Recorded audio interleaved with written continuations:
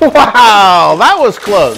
Welcome to Flynndogg Woodwork. So today, instead of cutting down a tree, we're actually going to be building a couple of trees. See, my kids' school asked me if I could build 10 trees out of plywood. So of course I said yes.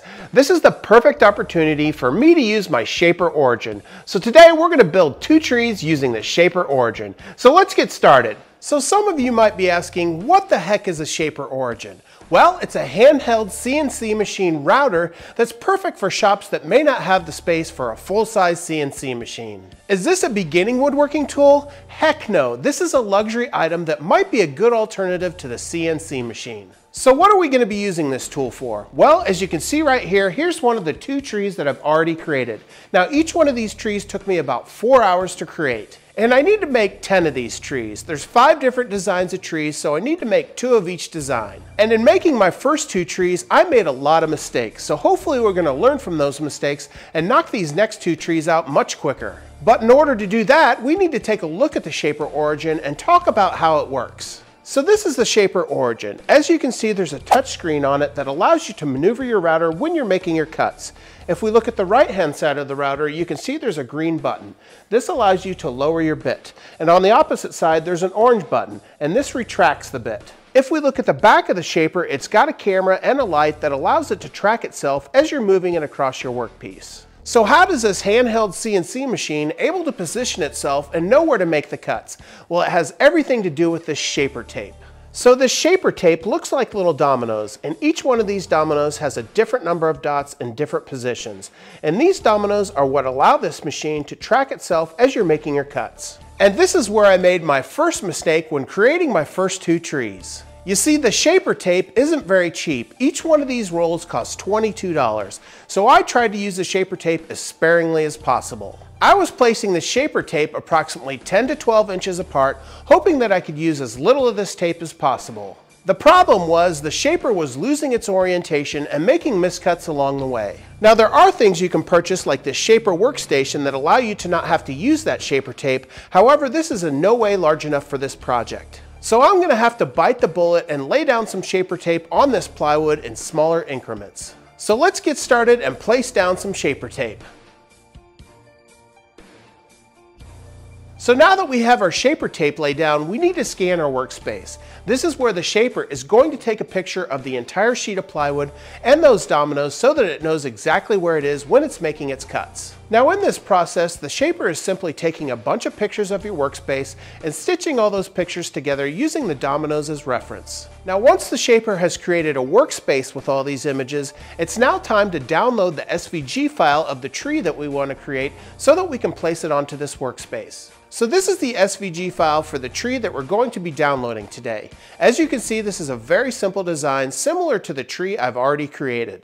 Now in this video, I'm not going to go into great detail of how you place an image onto your workspace, as I have a video that fully explains this entire process. This video is more about how we can use this Shaper tool for projects that we may not be able to do with normal tools. So now I'm going to select the SVG of the tree that we want to place on our workspace.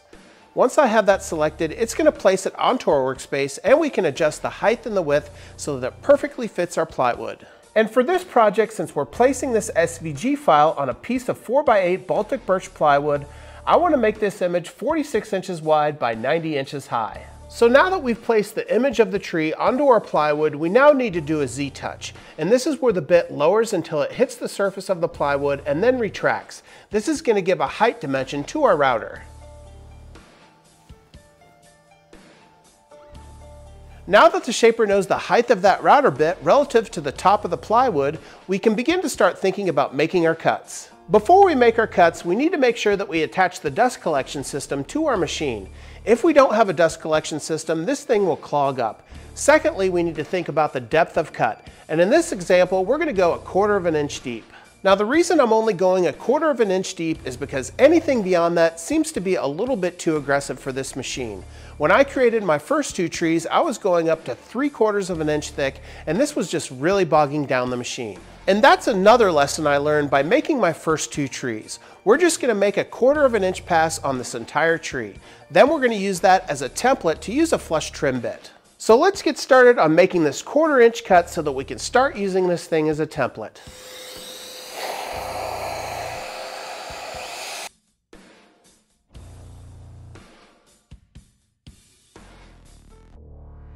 So hopefully you can see this rough layout of the tree that we're going to create.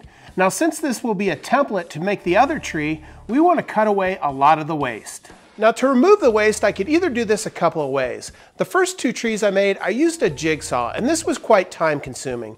So I thought since this tree has got some straight lines in it, why don't I use my track saw? Since there's these long runs of straight lines, I can simply line up my track saw and make a cut really close to that line. I'll use the track saw to get as close as I can to the corners of each one of those branches. Then I'll clean up those corners with the jigsaw.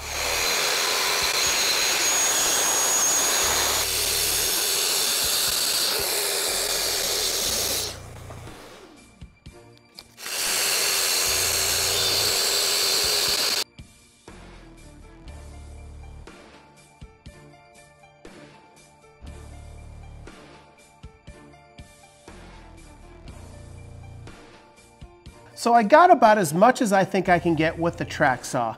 Now there's some curved areas that I just couldn't get very close with the track saw. So now it's time to break out the jigsaw and sort of clean this up. Now we don't have to have this perfect yet, as we're going to be using a flush trim router to clean out all that waste. And with the jigsaw, I'll be able to remove large pieces of waste from this tree.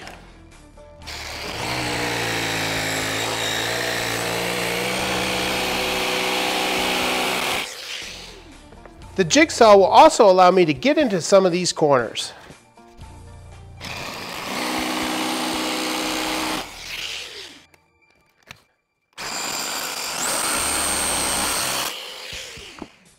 So now it's just a matter of working my way around the tree and cleaning up all those edges.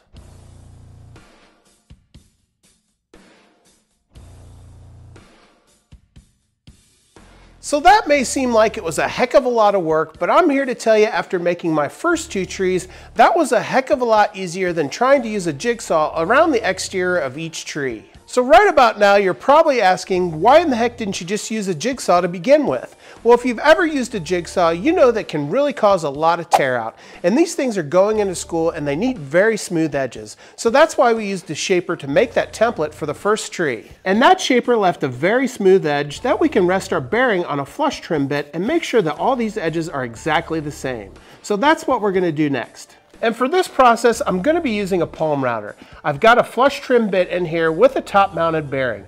This is the bearing that's going to ride against that edge. So we're going to make some man glitter here and run that router around the edge of the tree. This is going to clean up the first tree so that it's perfectly flush. It's also going to create a lip on the second tree so that we can make a second pass with the router and do the same thing to the second tree.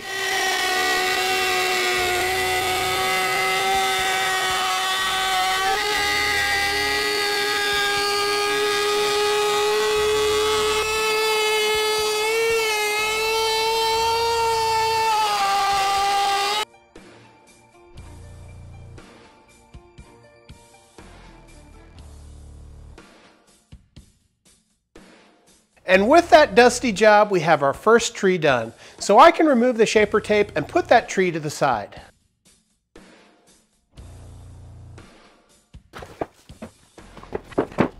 Now with that first tree done, let's take a closer look at what's left on that second tree. So if we look at our second tree, you can see there's just a little lip that we have to remove. So we can rest our bearing on the cut that we just made to remove the rest of the waste material. So what I'm going to do is place a couple of 2x4s underneath the tree to raise it up a little bit. This is going to make sure when we go around with the router, it's not going to eat into that styrofoam. So let's get to cutting and finish this tree up.